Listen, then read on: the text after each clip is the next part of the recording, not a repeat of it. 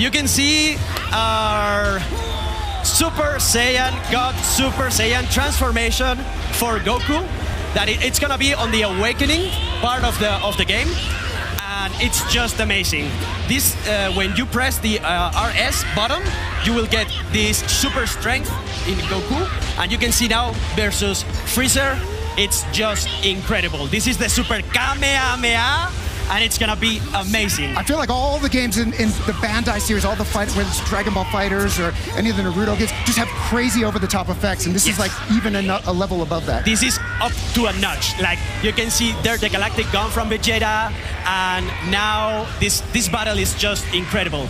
Paris will never be the same. No, I really like also the scenarios. You can see here in Paris, it's just amazing. And this is one of my favorite parts. This is Golden Frieza, that you've seen him in Dragon Ball Super, and it's gonna be playable like that in Jump Force. So the battles are gonna be just out of this world.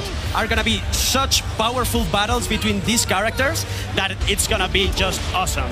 Yeah, we have no doubt. These teams just tend to really go over the top and do the manga and the anime justice. Yes, I'm just so excited. The best thing for me for this game is that it's so easy to get into this fighting game, because the controls are gonna be exactly the same for all characters, but all characters are gonna have different moves. So it's gonna be really easy to catch and very difficult to master. Well, that's good, because they don't have a whole lot more